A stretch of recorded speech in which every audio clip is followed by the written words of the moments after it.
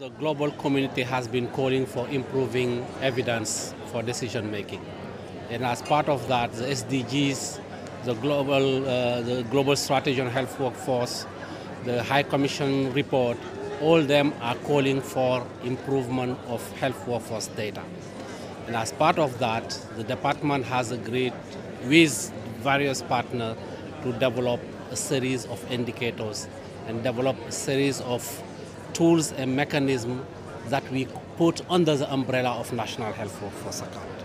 So National Health Workforce Account is an umbrella under which we coordinate all the data and evidence on health workforce to generate this evidence, to inform the decision-making processes, and then to better plan and call for better investment on health workforce. Also, as part of the implementation, we have rolled out 4 regional capacity buildings that involve 40 countries and more than 150 national experts.